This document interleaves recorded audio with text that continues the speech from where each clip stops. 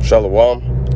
First and foremost, I want to start off by giving all praise, honor, and glory to Yahweh, Ba'ashem, Yahushai, Ba'ashem, HaKadosh, Yahweh being the name of Heavenly Father, meaning He is, He exists, Ba'in, Ha-the, Sham, name, Yahushai being the name of the only begotten Son, meaning He delivers, He saves, HaKadosh, Holy Spirit, double honors to the apostles, the elders, the great most, and the well, peace and blessings to the elect of Israel, Shalom, and above all, back at it with another through spirit of power of Yahweh, Ba'ashem, El-Shai. Lord willing, this video was edifying. Okay, our hope is in the Lord. Our hope is in Yahweh Ba'ashem El-Shai. That is our end, our be-all. That is where we are to put our trust. That is where all the eggs of our basket are put in, so to speak, man. Okay, you know, we don't have, when you come into this truth, you're not supposed to have a backup plan as far as, you know, if your trust in the Lord fails, you're gonna do this, that, and the third. No, okay? The backup plan is to make plan A work, man. You know? Your plan B is to make plan A work, man. And ultimately, plan A, B, C, D, you know, all the way through Z, okay, is trusting in Yahweh Ba'ashem El-Shai, man. Because at the end of the day, Yahweh Ba'ashem El-Shai is the one who rules in the kingdom of men. Let's start with that, Lord willing. You know, and there's many examples of that. Daniel 4, starting at verse 17, it says, "This matter is by the decree of the watchers, and the demand by the word of the holy ones, to the intent that the living may know that the Most High ruleth in the kingdom of men, and giveth it to whomsoever He will, and setteth up over it the bases of men." All right, and I bring that out to say that Yahweh Ba'ashem El-Shai, He rules in the kingdom of men. Yahweh Ba'ashem El-Shai is in control of the planet Earth and everything in existence, man.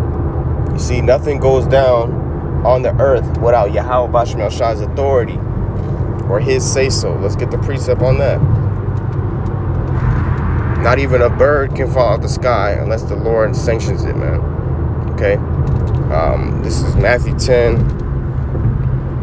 and starting at verse 29, it says, "Are not two sparrows sold for a farthing, and one of them shall not fall on the ground without your Father?" Okay, so a farthing at that time was like a Roman penny, you know, which I believe it was like a certain percentage of a Roman penny. So it was cheap, pretty much. Two sparrows are cheap, you know. So the Lord said that what? Not even a sparrow, which was back then was sold for a cheap price. Not even a sparrow can fall on the ground unless the Heavenly Father sanctions it so. Verse 30, it says, "But the very hairs of your head are all numbered." You see, so Yahweh Ba'ashem El-Shai has the number of the hairs on our head, man. Going to show you what? That He takes account of the things that might be overlooked, man. Okay? And it says, verse 31, or verse 31, it says, "Fear ye not, therefore, ye are of more value than many sparrows," man. So Yahushua said, we're of more value than many sparrows. You know, we could have 1,000 sparrows, and the Lord says we're of more value, man. Okay? So knowing that, you know, that should make you have trust in the fact that Yahweh Ba'ashem El-Shai has your best interests at heart. That should give you confidence to hope in the Lord, man. Because whatever happens unto us, guess what? Yahweh Ba'ashem El-Shai sanctioned it so. What did Yahushua say to Pontius Pilate when Pontius Pilate said he had power to crucify Yahushua or to release him? Let's get it real quick.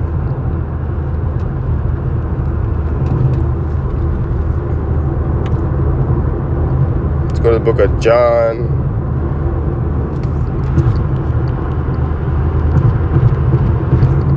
John 19, starting at verse 10. "Then saith Pilate unto him, Speakest thou not unto me? Knowest thou not that I have power to crucify thee and have power to release thee?" Verse 11, Yahushua answered, "Thou couldst have no power at all against me, except it were given thee from above. Therefore he that delivered me unto thee hath the greater sin." Okay, and the ones who had the greater sin or delivered Yahushua unto Pontius Pilate were the Jews, the circumcision at that time. Okay, that's why the scripture say the sin of Judah is written with a pen of iron and with the point of a diamond. Okay, which iron is one of the hardest metals, And diamond is one of the hardest stones. Okay? You know? So Jacob's sin is very hard, heavy, and grievous, man. Okay? In particular, speaking about the southern kingdom. You know?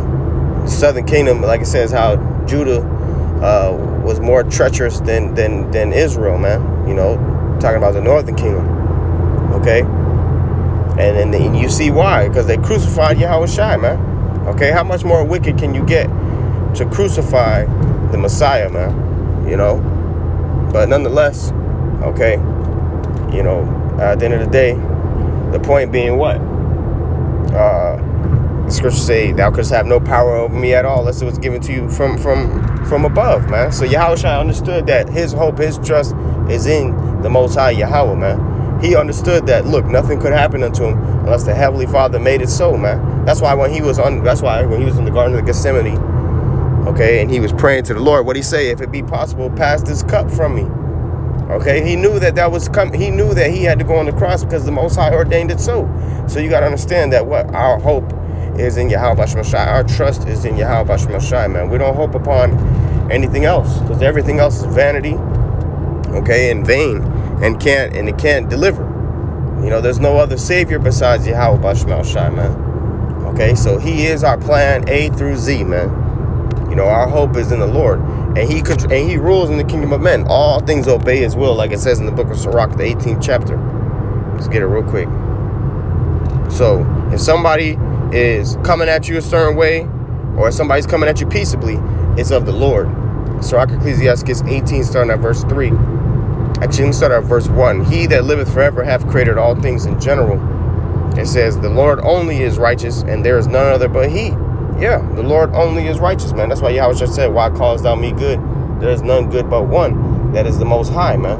Okay? And it says, who governeth the world with the palm of his hand, and all things obey his will. Right. All things obey the will of Yahweh Bashmal Shai, man. And there's nothing you can do to go against that.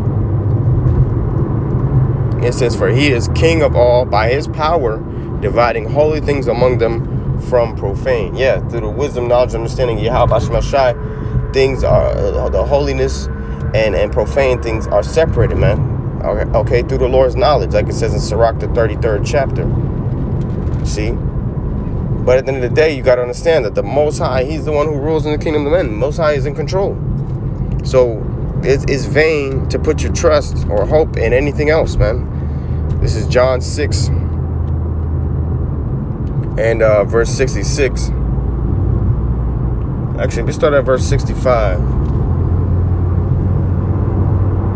John 6:65, and he said, therefore I said unto you, that no man can come unto me except it were given unto him of my Father. All right, so you can't be a follower of Yahushua unless the Most High ordained you so.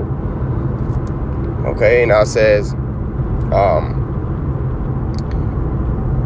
verse 66, from that time many of his disciples went back and walked no more with him. You see, because you had a lot of people who were following Yahushua at that time, but they also withdrew themselves from him. All right, and it says, verse 67, then said Yahushua unto the 12, will ye also go away? You know, he was asking the 12 disciples if they were going to leave too, right? Verse 68, then Simon Peter answered him, Lord, to whom shall we go? Thou hast the words of eternal life, and we believe and are sure that thou art that Mashiach, the Son of the living power, man. So Peter was like, who are we going to go to, Lord? You know, you got the words of eternal life. Where else are we going to go, man? You know, Peter understood that spiritual monopoly, man. You know, where you couldn't go anywhere else for salvation save Yahweh Bashmal Shai, man. And so we understand that now. The Lord has given us His Holy Spirit to understand that now. So guess what? That is who our hope is in. Our hope is in Yahweh Bashmal Shai and none else. You know? Let's get another one. It's Psalms 39 and verse 7, Lord willing.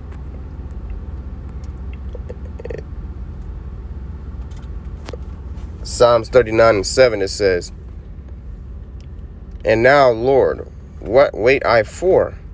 My hope is in thee. Okay? Yeah, what else are we waiting for besides Yahweh Shemashai? That is who our hope is in, man.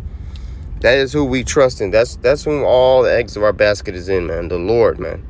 Okay? We're not waiting upon anything else, man. Or at least you shouldn't be. You shouldn't have a backup plan outside of the Lord, man. The Lord should be your plan A and your plan B.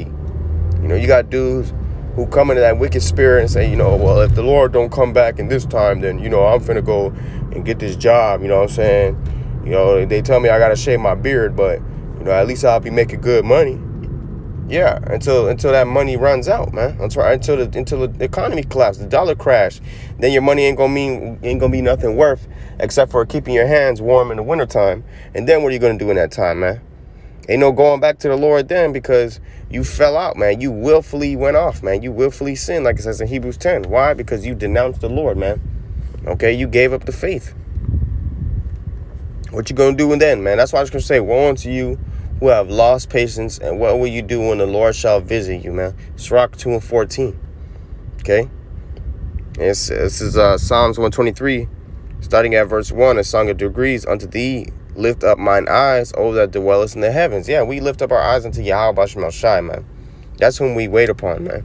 Verse 2, behold, as the eyes of servants look unto the hand of their masters, and as the eyes of a maiden unto the hand of her mistress, so our eyes wait upon the Lord our power, until that he have mercy upon us, man. Okay?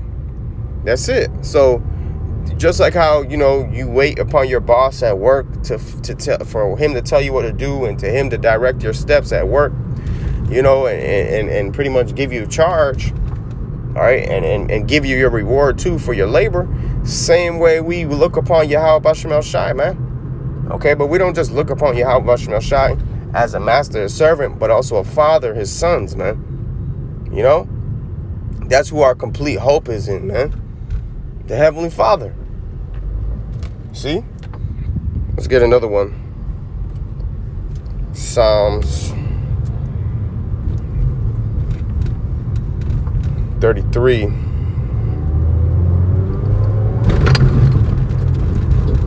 And verse 18. It says, let me start at verse 16. Psalms 33 and 16. It says, there is no king saved by a multitude of an host. A mighty man is not delivered by much strength. An horse is a vain thing for safety. Neither shall he deliver any by his great strength, man. Yeah, so just because you have a multitude of hosts, just because you have a big host, man, you know, doesn't mean that that's going to save you. Okay, just because you got a horse, or in modern day times, you know, you got a fast car, or you have a vehicle or whatever, you know, to make you flee from something, that is not what's going to save you, man. Okay? You know, and it says just because you might be strong, or you know how to fight, or you got, you know, weapons and stuff like that, that doesn't mean that's going to deliver you, man. Okay? It says, verse 18, it says, behold, the eye of the Lord is upon them that fear him, upon them that hope in his mercy, man, to deliver their soul from death and to keep them alive in famine. Okay, right. That's who our eyes are upon. That's who we hope in, man. Yahweh Bashmel Shai. To keep us alive during these evil times, man. To keep us, you know, to keep us fed during the times of famine, man. Verse 20, our soul waited for the Lord. He is our help and our shield. Yeah, the Lord is our help and our shield, man. Okay? Not anything else. If anything helped you or delivered you from a circumstance, that's because the Lord allowed it to, man. No ifs, ands, or buts.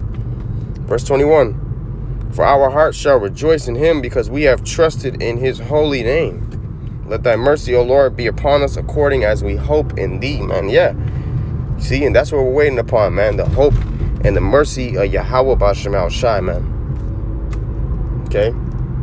Let's get this precept. This is Psalms 130, verse 5. It says, I wait for the Lord. My soul doth wait, and in his word do I hope. My soul waiteth for the Lord more than they that watch for the morning. God, man.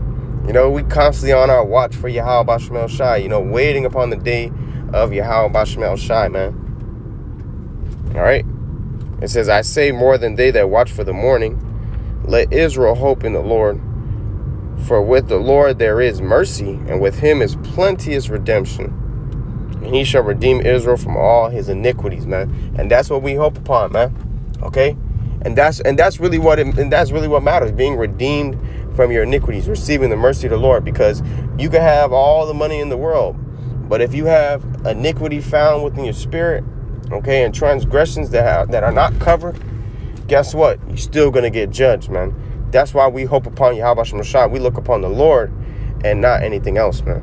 So, Lord, when this video is edifying, I want to give all praise, honor, and glory to Yahweh Bashem El Shai, Bashem HaKadosh, double honors to the apostles, elders, great most, that were well, peace, and blessing to the elect, Shalom, and above all.